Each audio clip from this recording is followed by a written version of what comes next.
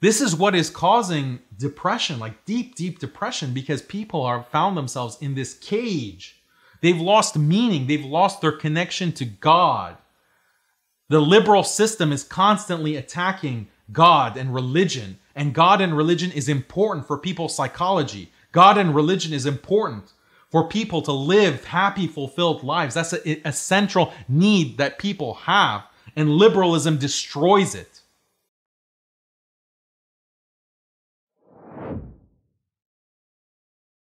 I know that feeling depressed is real. I believe that the number one power you have against these things are trying to take control of your own mind and affecting your own life. I believe that it's not healthy to hand over all your power and believe that depression is an outside disease that you can't affect. I know that when I've had difficult periods in my life, and also many of my friends, like I've said, suffer from PTSD and been through terrible things.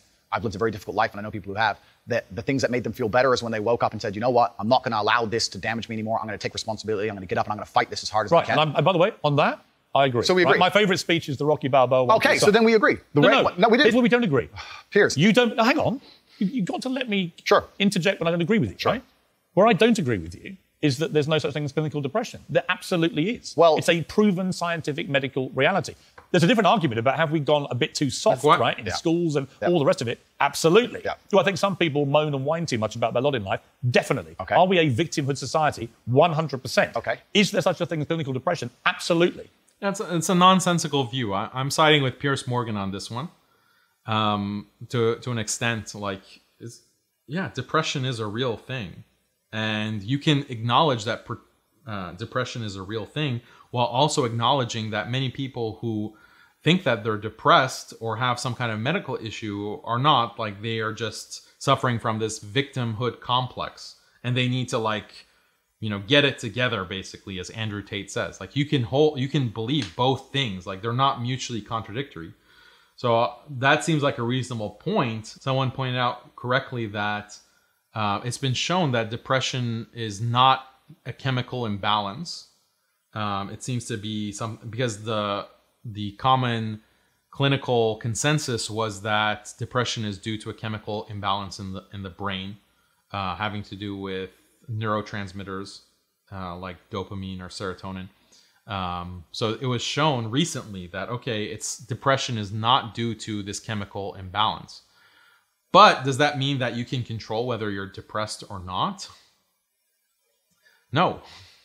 And so Andrew Tate is completely wrong on this. Some people, like I said, who are suffering from a victimhood complex can change their state of mind and this kind of depressive state by getting out of a victimhood complex. That's true. Andrew Tate is correct about that. But to say that no one can everyone can control whether they're depressed or not. No, this is factually untrue. No, because I don't believe in it. I can't be haunted by a ghost if I don't believe in ghosts. Well, that's like saying I'm never going to die because I don't believe in it. It's ridiculous. Perhaps, but if it allows me to live a life where I feel happy and sense in myself. I think that clinical depression, I actually agree with you, is massively overdiagnosed. I've already said that PTSD is a very real thing. I've already said... hang on. Okay. Again, you're misquoting me. How can PTSD be a very real thing, but depression is not? Like clinical depression or whatever you want to call it. How can PTSD, because it's kind of the same... I mean, it's not exactly the same, but in the abstract or very generally, broad strokes, it is. Like, you are in a down mental state because of something that has happened to you, because of some traumatic event. So people don't necessarily have to go to war to be traumatized or experience like a murder or something like majorly traumatic in that kind of conventional sense to be affected mentally. And this is the point that Andrew Tate should be making if he, thought about this a little bit more deeply, is that, yeah, people are depressed. Why? It's not something that they can control. They're depressed because of the ridiculous world that they have found themselves in. This ridiculous liberal global system that they're stuck in. That's what's causing their depression. They're alone. They can't get married. They can't form meaningful connections with people. Everything is mediated through these artificial paths of social media or pornography or cheap entertainment or cheap food, junk food. This is what is causing depression, like deep, deep depression, because people have found themselves in this cage. They've lost meaning. They've lost their connection to God. The liberal system is constantly attacking God and religion. And God and religion is important for people's psychology. God and religion is important for people to live happy, fulfilled lives. That's a central need that people have.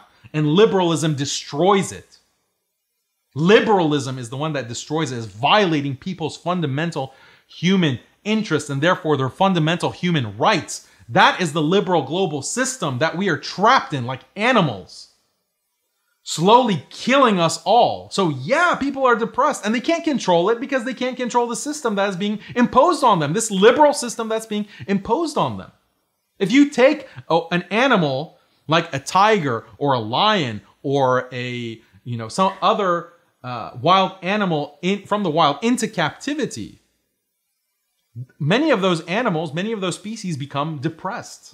This is something that's not just in humans. Even animals can become highly depressed. Chimpanzees, bears, polar bears, grizzly bears, some of them can't survive in captivity. They die of what? Of some kind of depression. It's a real thing. If you put them in a cage. But that's what we're in as human beings. We're put in this liberal cage and people are getting depressed. They are suffering from schizophrenia. They're suffering from all kinds of serious mental disorders. All of that is real. It's real. But what is the solution? The solution that the liberal world order gives you is more pharmaceuticals, antidepressants. Antidepressant use has gone through the roof. Suicide rates have gone through the roof. This is the solution of the liberal global order. They won't actually change the system because that means they'll lose power.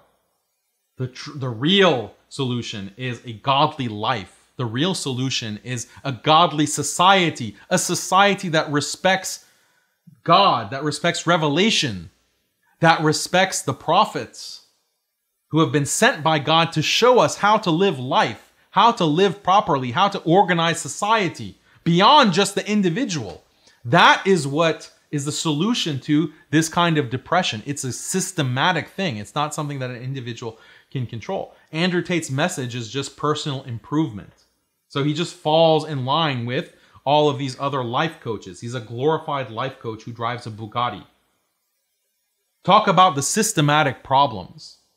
Talk about the bigger issues. He is hinting towards some of that. And we should appreciate when he hints at the bigger problems. But unless you're advocating for systematic change of the system, then it's really a half measure. It's really not a true solution. Like the idea that you can get out of this depression by lifting more weights and learning jujitsu or karate, that's a joke. That's a joke.